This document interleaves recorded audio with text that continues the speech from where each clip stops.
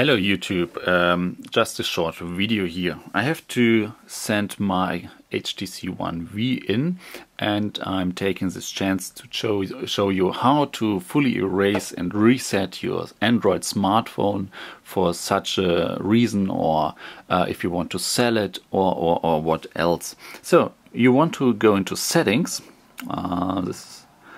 and then you get all this stuff: personal, security, privacy. No. You want to hit storage,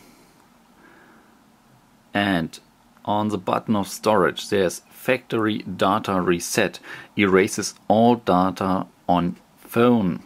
You want to hit it, reset phone, erase everything, erase all your personal information and download apps. You can't reverse this action, and we hit erase everything.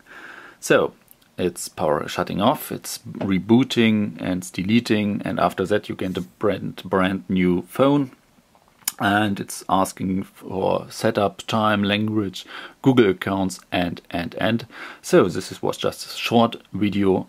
Glad you watched. Thanks and bye.